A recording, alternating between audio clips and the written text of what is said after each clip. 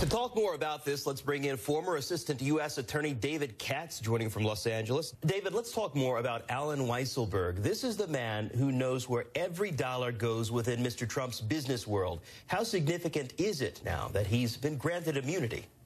Well, in a week of shocking developments, this is yet another stunner, because here's someone who knows where all the bodies are buried, financially speaking, and has worked for the Trump organization for, I think, at least 2 decades. So it's a very significant development, and the fact that he was given immunity meant that he had to talk. And he probably gave a lot of information and also a lot of documents to back them up, and the testimony to make it clear how that all fits together regarding Trump and the organization. Well, we don't know the extent of how far this goes beyond the Cohen investigation, but the bigger question, how might this fit within the broader investigation? Well, right. Once he has immunity, he has to talk. His only peril at that point is to lie.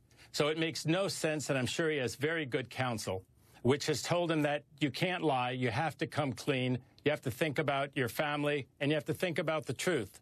And my point was that he probably knows an awful lot of helpful things about the Trump organization, in addition to the payment to the, actress and Stormy Daniels, and how that was all treated, and also the former Playboy model. So it's pretty devastating.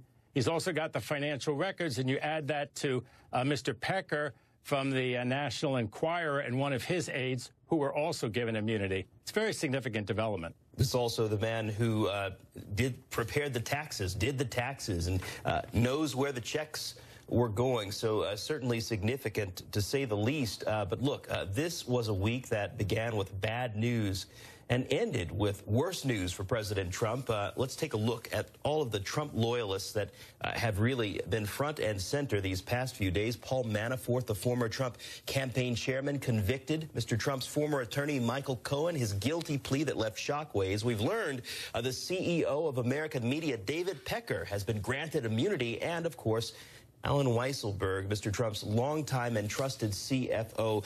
Is this a sign that Mr. Trump's grip on loyalty, which he holds in high regard, that it's weakening under the pressure of these investigations?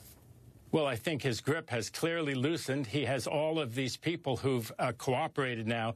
It is reminiscent of what happened to President Nixon, when Nixon's campaign manager and also Nixon's Mr. Fix-It had both pleaded guilty. And, of course, we all know the denouement. We know how that one came out. Nixon had to resign the presidency. All of these men worked with Mr. Trump in some form or fashion. How great of an extent do you feel President Trump is in legal jeopardy? Well, I think his assessment and his advisor's assessment is that he's been in considerable legal jeopardy. I think that's one reason why Giuliani has spent a lot of time appealing to a base and to a public opinion, which is not really legal public opinion. If you talk to a lot of lawyers, this is not the legal strategy that they would have embarked on. But now Trump has gone down this road with Giuliani, and he's kind of in it to the bitter end. David Katz, we appreciate your time and legal perspective on this. We'll keep in touch with you. Thank you.